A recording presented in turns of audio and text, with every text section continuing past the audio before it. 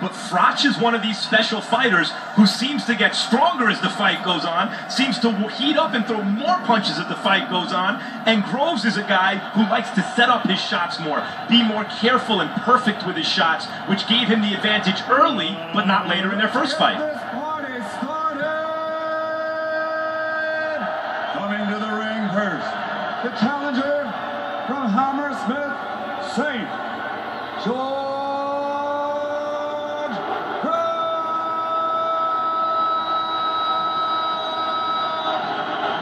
The first fight was in the Midlands. That was Froch's home turf. Now they fight in London, and this is George Groves' home turf.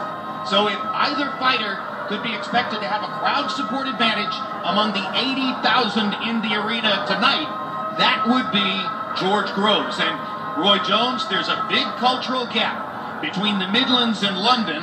To a certain degree, there's London, and then there's England.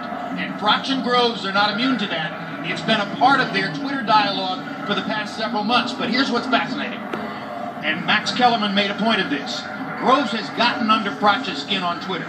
So much so that Froch freely acknowledges he hired a sports psychologist and sat down with the sports psychologist for the past few months to help him to handle the psychological confrontation with Groves. He believes he got angry at Groves in the first fight and it affected his performance. Is he showing vulnerability by acknowledging that he hired a sports psychologist? Well, he's showing vulnerability, but he's also showing that he's trying to fix the problem before it fixes him.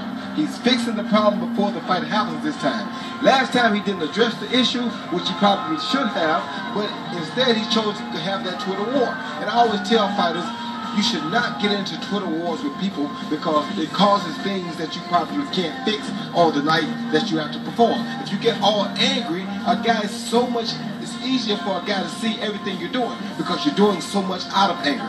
And maybe Groves is an exception, though, and he, Max, has been hitting Froch over Twitter day after day after day. What's remarkable about what you point out, Jim, is Froch through his career has always been the guy to get under the other guy's skin. And here's this young kid who obviously Froch doesn't like this guy. There's real animus there. But a veteran fighter like Froch, who's usually in control of that dynamic, is suddenly seeing a sports psychologist to stop this young kid from antagonizing him? Giving Groves the opportunity to say, I'm in control of this situation.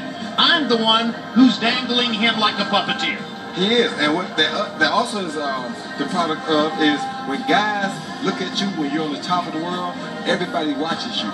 So he realizes that that's one of the things that Froch had the advantage of. He always was able to get under other guys' skin.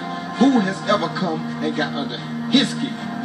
And if you've watched Vitaly and Vladimir Klitschko in recent years, you've seen the increasing bent in Europe in fights which take place in the European theater toward more and more theatrical entrances and build-ups and walks to the ring, and Groves is enjoying all of that before this massive crowd in London right now.